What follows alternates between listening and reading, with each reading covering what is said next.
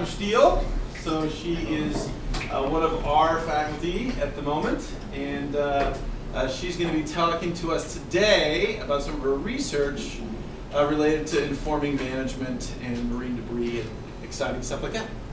Thank you, Sean. So I'm really excited to be here to talk to you about my research, and we're going to cover a couple of different topics today, but I just wanted to give you an idea of some of the research interests that I have. And a lot of these are related to science that informs policy, so management and policy strategies that are supported by sound science. So the two topics I'm going to cover today are looking at marine protected areas, and are they a suitable management strategy for marine species? In this case, we're looking at an exploited reef fish, so reef fish that's part of a fishery.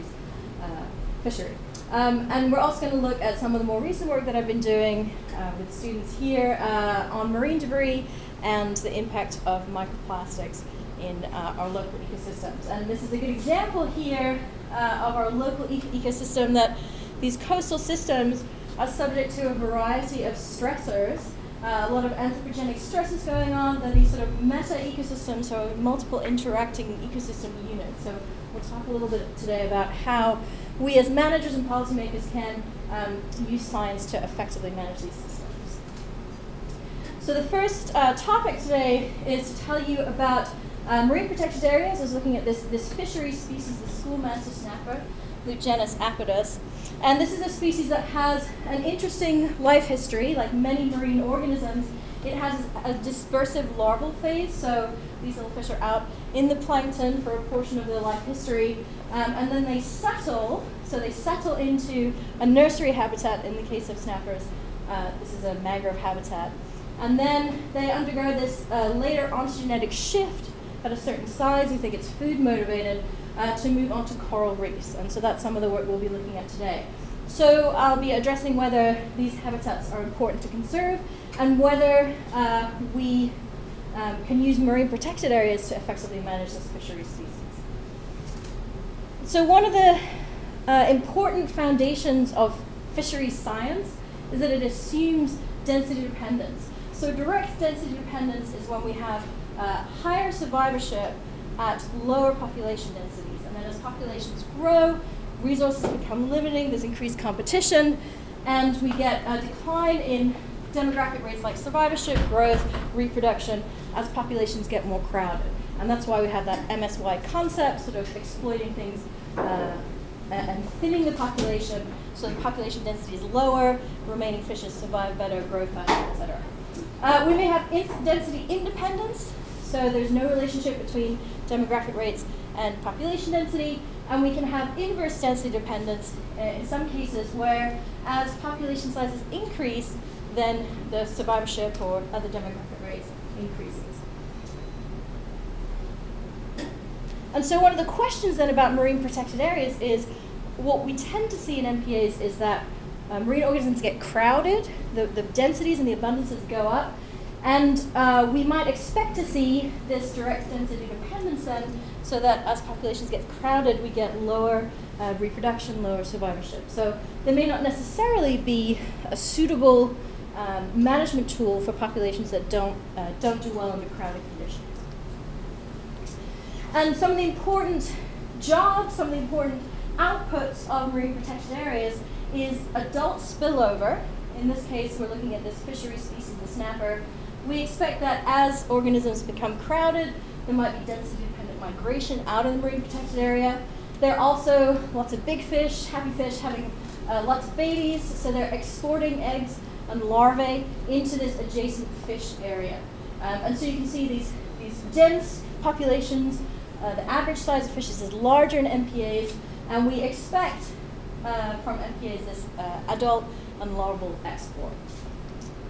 But if we have density dependence, so fish grow more slowly because there's competition, we don't get the really big fish that make a lot of reproductive output, we have crowding going on so the population's not as abundant, then we might get less of this larval and adult export.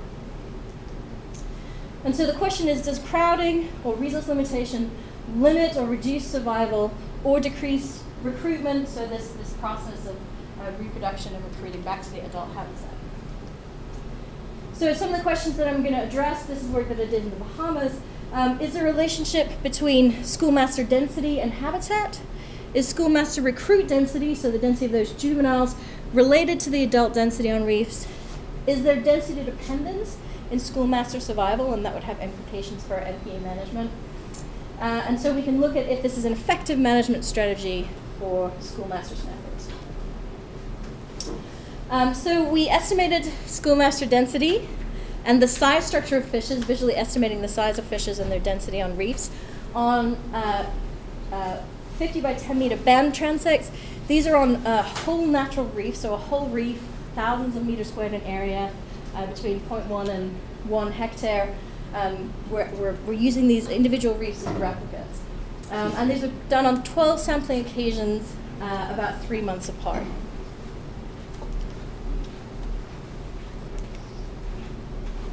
Oh, something's happening. Identify the enterprise. Please remind me in 1 hour. Okay, thanks.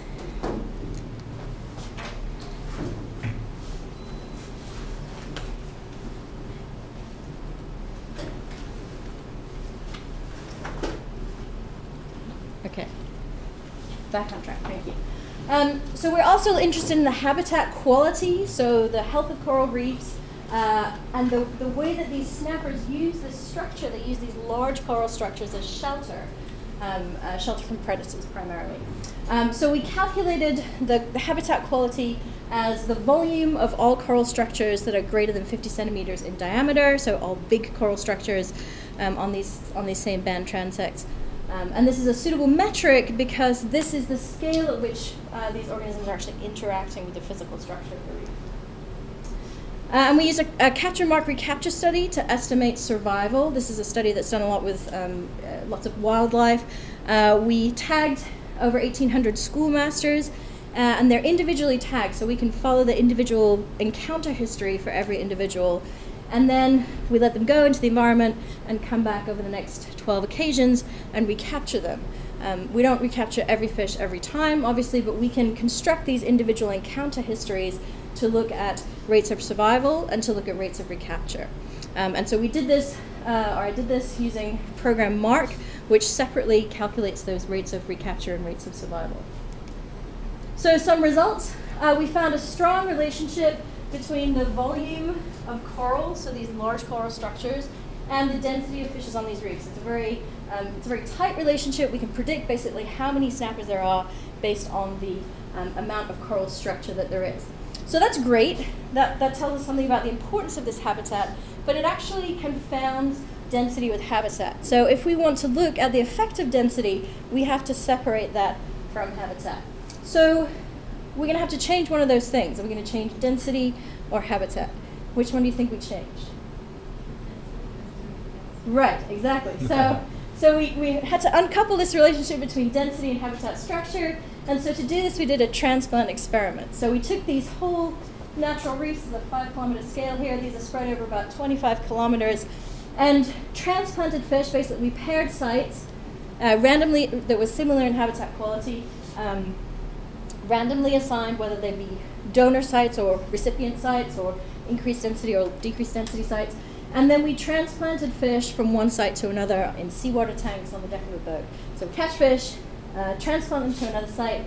And then this is data showing the pre-manipulation, post-manipulation period. So basically these are sites of increased density treatment, the red ones, and the yellow ones are decreased density treatment. And so you can see in all cases we achieved the intention, the intended change in density, so we decreased density at density treatment sites. But not only that, we also increase the range of densities that these schoolmasters are at, and that will give us increased power to detect an effective density, because we've extended that range of densities.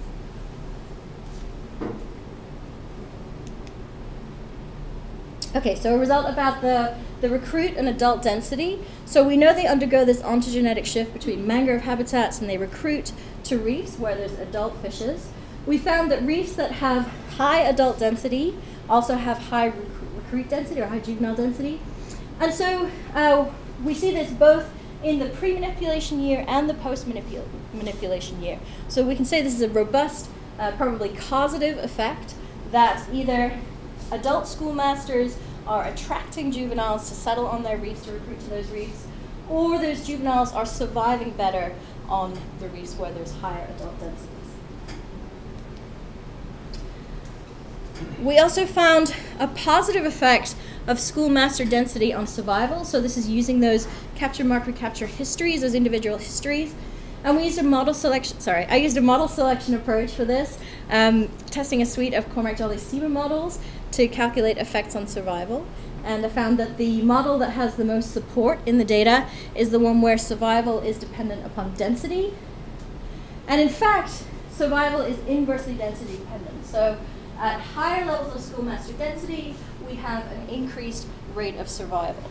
And so this is perhaps not what we would have expected based on a lot of reef fish studies that are done on things like territorial damselfishes, where they're, where things get crowded, they tend to have direct density dependence. We actually found inverse density dependence. So a little bit of an unusual result. And so we need to think about why that is. So just in summary, and I'll get back to that point in just a sec, the coral habitat, these large coral boulders, is really important to schoolmaster snappers. It's predictive of their density.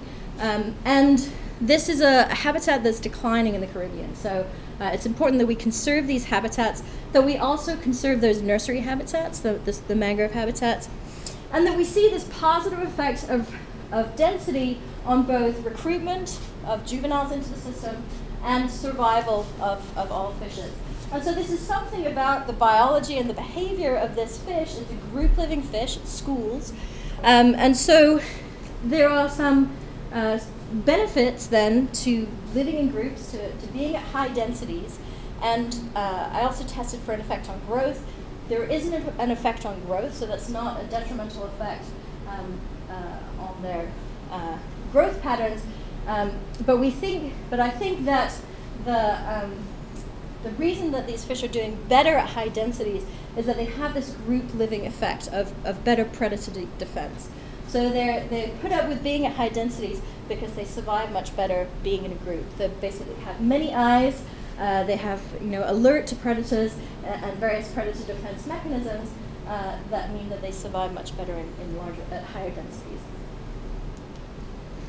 And so some of the implications then for marine protected area management, it's obviously important that we conserve life history habitat that's important to various life history stages. We also need to recognize that for some species, especially these group dwelling fishes, that high densities actually enhance their recruitment and survival. So they do better when they're crowded.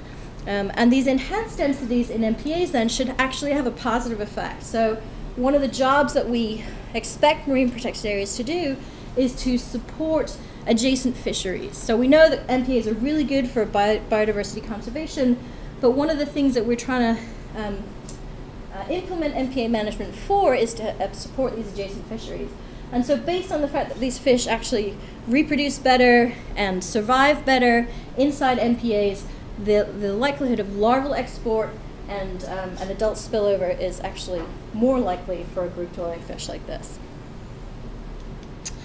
And just to bring that back to a more sort of local situation, this is exactly the kind of thing that you could test in our local marine protected areas. We have this great California network of marine protected areas now. It's exactly the kind of thing that you could use to test whether MPAs are a suitable management tool for other species that exhibit this inverse density dependence. So organisms like black abalone and owl limpets that are sessile inverts, essentially sessile inverts, that require high densities for effective reproduction and recruitment. So living at higher densities, they attain larger sizes. That could potentially enhance their reproductive output and lead to faster population growth and recovery of these species that have been depleted through both overexploitation and disease. Okay, let me take a sip.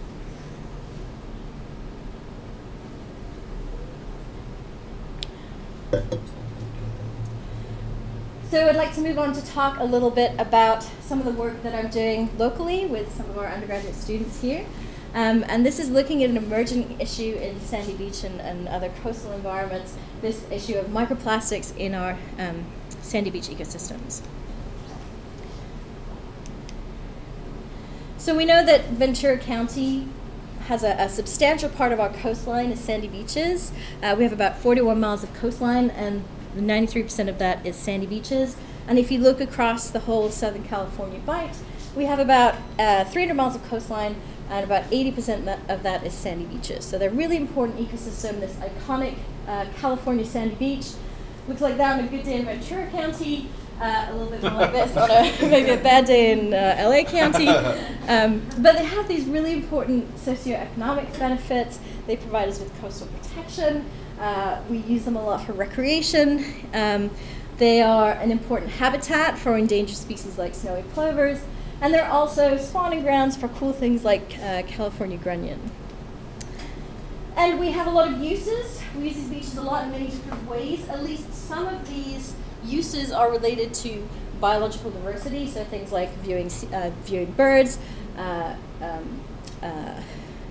viewing other marine life, marine mammals, and fishing, surf fishing, that kind of thing. So, so many different uses, many different activities going on beaches.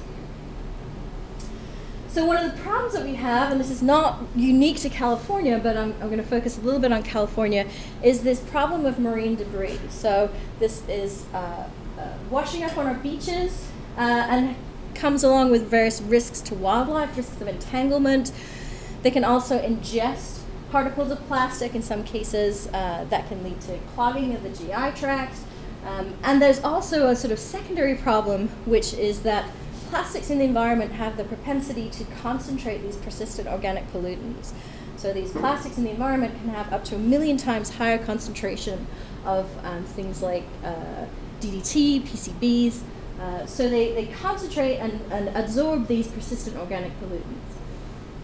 Other economic costs are fairly obvious, that it's costly for municipalities or in terms of volunteer time to clean up these beaches. They can impact fisheries. They can impact property values, and it also impacts visitation. So people make choices about the beaches that they visit based on how much marine debris is there. And a study that was done in Orange County found that basically if they chose to clean up 100% of the marine debris on their beaches, Orange County residents would save $148 million in terms of not spending to go further, basically. So about $65 per Orange County resident in terms of savings instead of having to avoid this marine debris. So I'm going to talk about a couple of classes of marine debris. These are NOAA classifications. I'm basically going to talk about marine debris as all the macro stuff, this mega debris, macro, meso. I'm just going to call that marine debris. And then the micro debris is really this tiny stuff less than 5 millimeters. So those are my two categories. And we find these in many of our local environments, either floating in the open ocean, it sinks down and lays on the benthic environments, and it washes onto our shores. So we find these in multiple environments.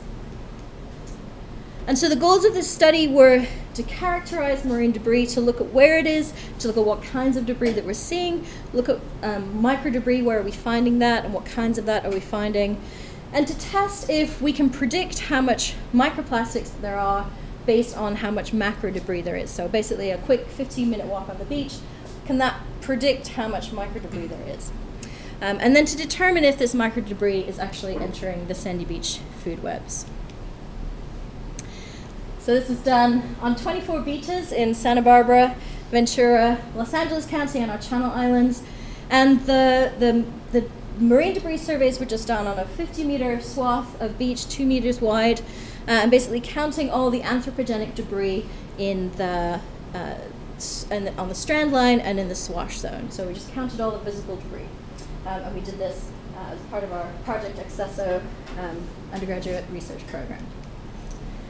So perhaps not surprisingly, much of what we found, much of what we categorized as marine debris is plastic. So a lot of styrofoam, a lot of single-use food-related plastics, broken down hard plastics, a little bit of miscellaneous non-plastic, so cardboard, aluminum cans, those types of things, and particularly on the islands, but a lot of fishing-related debris.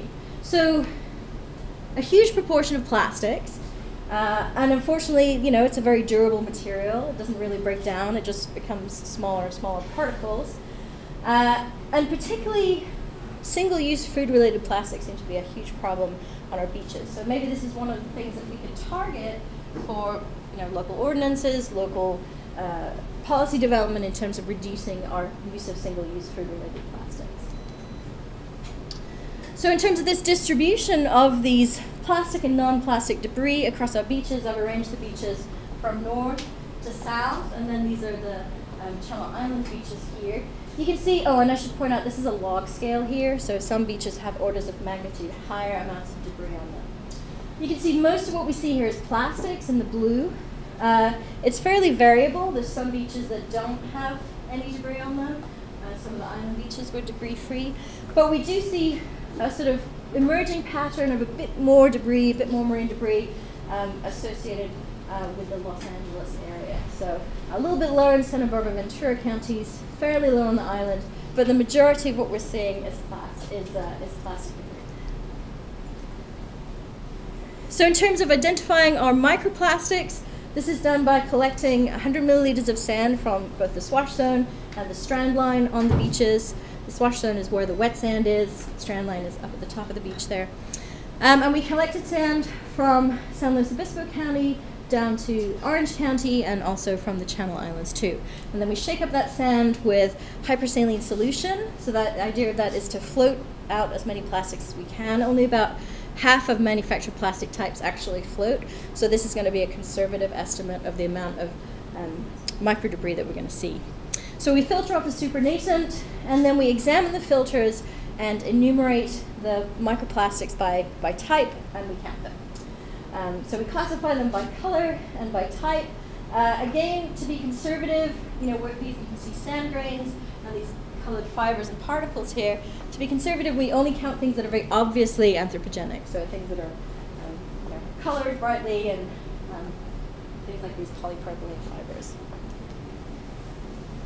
So this is a distribution of microplastics, again, from, this is in the north here, down to the south, and then the Channel Islands are on the end there. So you can see, again, it's a fairly variable pattern. Most of what we're seeing is fibers, so these synthetic fibers, the kind of things that you'd find on a fleece or some sort of performance fabric, things like polyester, polypropylene, and a little bit of particles. So it was kind of a surprising result to find this really high density, about 97% of things that we're finding are fibers. And again, fairly variable across the north-south. There's a little bit of a pattern where to the south we're seeing a little bit more in terms of microplastics. And one thing I'm looking forward to talking to Kiki and Linda about is there's actually a significant effect of littoral cell on this distribution. So this is the Santa Barbara cell, this is the Zuma cell, and this is the Santa Monica cell. So I think one of the next steps would be to look at the inputs into these systems and see how those are potentially moving around. So the question is then, are in fauna on the beaches, invertebrate in fauna, likely to ingest these microplastics? They're in the range of sizes of things like zooplankton that they could certainly be consumed by organisms on the beach. We have both primary microplastics, which are raw plastics like nurdles and microbeads that are designed to be very small. And then we have the secondary microplastics, which are the breakdown products of things larger, fibers and fragments. And these are some microplastic beads, some microbeads that have been extracted by Dorothy from some of these personal care products. And it just so happens that these are almost exactly the same size and look almost exactly like Runyon eggs. So you can imagine how something that's a filter feeder feeding on the beach might potentially be ingesting these microbeads. These are some of the other sort of secondary breakdown microplastics, some little beetles scale in there. So it seemed obvious to us that the numerically dominant invertebrate critter on the beach, the sand crab, could well be ingesting these microplastics. It's a filter feeder. It lives in the swash zone. It's capturing zooplankton and various other bits of debris in these feeding appendages here. And indeed, when we looked to find whether or not these had ingested microplastics. We looked in the guts of sand crabs. We found both fibers, so here's a couple of microfibers, and in this case, this is a microplastic. So yes, in fact, there is a mechanism here for the introduction of these microplastics into the food chain of sandy beach ecosystems. So just to sort of extend this out, this is ongoing work. This is 78 sand crabs across 11 beaches. The great, so this is from across 5 counties, 11 beaches, and 41% of these crabs had ingested microplastics. So just in a quick scan across our coastline, we found a fairly high proportion that actually have microplastics present in their guts. And that averages about 1.2 microplastic particles per crab across those 78 crabs. And as I say, this is ongoing work. So some of the problems then associated with plastics, so plastics themselves have additives to them, so plasticizers, phthalates, anti-static agents, flame retardants, those kind of things added to them. So those are present in the plastics that are being ingested, but also this issue of persistent organic pollutants absorbing to these plastics, so they're potentially being carried into these organisms, and then the potential for them leaching out is there. And as I mentioned, these are concentrating pollutants up to 1 million times higher than in the surrounding seawater. And so that has consequences for things like the bird community, willets, wimbles, and sanderlings that are consuming sand crabs. It also has potential. Is anybody a surf fisherman here? You like to go fishing? So it also has the potential for things like corbina and bar surf perch that's actually caught using the sand crab as bait. That this is a potential mechanism for these microplastics getting into the human food chain. So these are fishes that feed close to shore. So there's near-shore fishes potentially ingesting these sand crabs and their associated plastic and chemical loads. So this is an emerging issue. It's clearly not restricted just to California. We've been working in the Cook Islands. We're seeing these plastics and microplastics accumulating in these far-flung places, these little remote islands. There's this pollutant concentration issue that they're floating around in the pelagia, collecting pollutants, and then washing up on beaches and bringing those pollutants into those environments. And there have been recent studies that have shown the prevalence of these microplastics in the human food chain, so in both fish and shellfish that are being sold for human consumption. So in terms of how do we use this information, this is an emerging issue. I think having keen-eyed scientists that are out observing the natural world and finding these problems is really important. So we have this ongoing research program to examine the biological impacts a little bit further to see how it affects these ecological systems. It's really important that we identify the sources of these microplastics, find out how they're getting into our local environments, and it's really impossible to remediate this at the beach end of things. We have to really look at source reduction. So there's voluntary programs like the Clean Sweep program that aims to reduce the loss of raw plastics into the environment. The microbeads ban that was just passed a month or so ago will actually go into effect in 2020, banning those microbead exfoliants in personal care products. Given that so much of the microplastics on our Southern California beaches is single-use food-related packaging, that's something that we could look at reducing our use of or looking for alternatives in. And we know that local ordinances like the carpentry plastic bag ban has really immediate measurable effects on local environments in terms of reducing these plastics in the environment. We could introduce maybe recycling programs for fisheries, gear, monofilament, polypropylene lines. And then this is something that's going to take some technological development. So if anyone wants to think about developing some ideas about how do we reduce the source of these synthetic clothing fibers in our environment, that's something that we could look at. This is a really exciting topic for engaging citizens in science. So there's a lot of public interest in this issue. This is an accessible issue. People know beaches, they play in that swash zone with their kids. it's a product that we all know. We use plastics every day, right? So it's a very engaging issue with the public.